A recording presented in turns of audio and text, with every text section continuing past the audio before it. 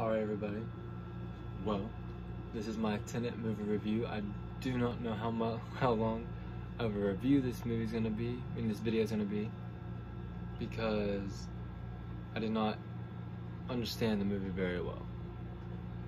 If you've been following me, subscribed to me for a while, you've seen both of my trailer reactions for this movie. I've been totally confused, both trailers, and I think Christopher Nolan wanted that, for you to be confused, but he wanted you to be intrigued to go watch the movie. We went and watched the movie, and about halfway through, I just gave up. I said, you know what?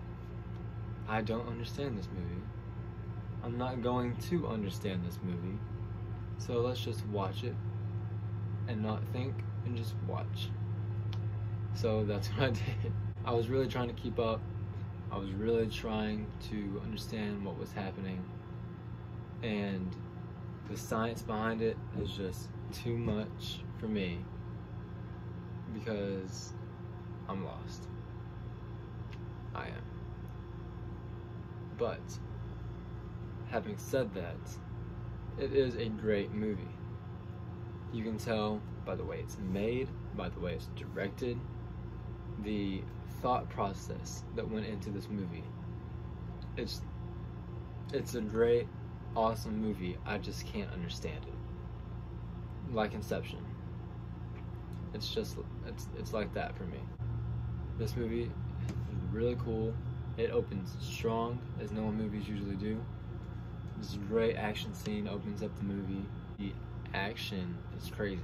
Anytime it's an action scene, you're like this. What's going on? Trying to watch the things that are going backwards, things that are going forwards. And the car chase scene is probably the highlight of the movie. Either the car chase scene or the opening scene. But there's also like a heist, like an airplane heist scene, which is great. And even how the movie comes full circle, but I don't understand it. There's so much. And if you've seen the trailers, you know it has a little bit to do with time.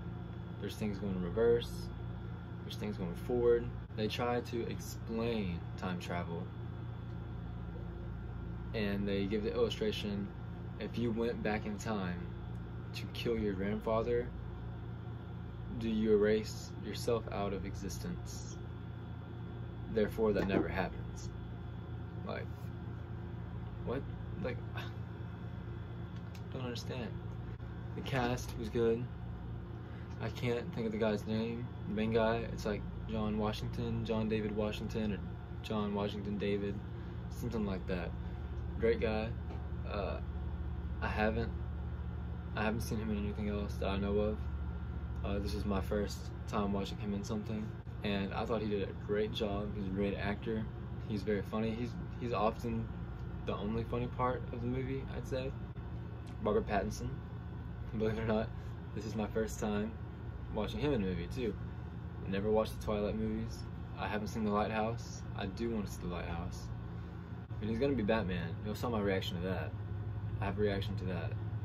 I'm very excited for that. But he did good. Michael Caine is in it for a split second. Quicksilver from the MCU is in it. What's his name? Aaron something. Aaron Taylor Johnson, I believe. If I think long enough, I can figure it out. I did not know he was in this movie, so that was cool for me. He did a great job, and yeah, the action, good. The plot, so good I can't even tell you nothing about it. The cast, good.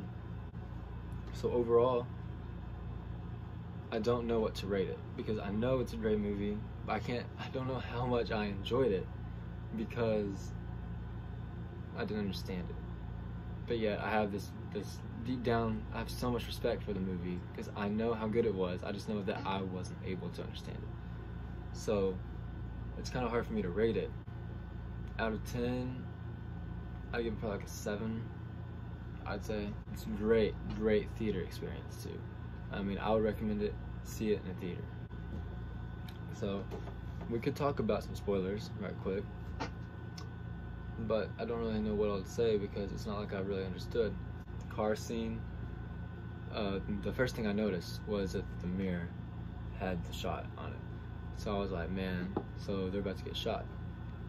But once he goes back around through the time thing that I don't understand, he gets in that car, and I was like, that car kind of looks like that other car. And then it was him. He was like between himself and the other car. And I was like, what? Man, this is some trippy crap here. And then they go back to the airport scene.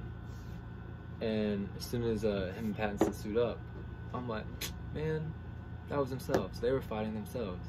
And then you get to watch that whole fight scene from their angle, and that was awesome. Like, so it's just done so well, dude. The thing that did it for me, I was just like, dude, this is crazy. Was when at the end,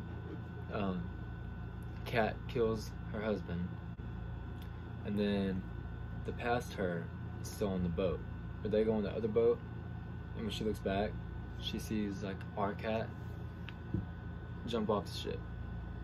And earlier in the movie, our cat said that when she was leaving the ship, she saw a lady jump. So she saw herself, but that was literally her, because my brain hurts, you know, because she remembers seeing that, but she's the one that jumps because she killed her husband. So it's just like, what? But by killing her husband, she cancels off the whole rest of the movie, right? Is that what I understood? So I do not understand this movie. That is my spoiler talk. My spoilers is that I don't understand nothing. So that's pretty much it. So without giving too much away for the people who have not seen it, if you understand some stuff that I didn't, drop it in the comments. I would love to examine it and see if you explaining it helps me understand. But I don't want the comment section to be like a spoiler place, because we just don't roll like that around here. You understand that? So that's my review. 7 out of 10 stars. And I don't usually do 10 stars, so I don't know why I did that. You can check out my trailer reactions to Tenet if you want to see me literally be confused. You can like, you can subscribe, like I say, comment, and you can check out some other movie reviews if you like, and I'll see you next time.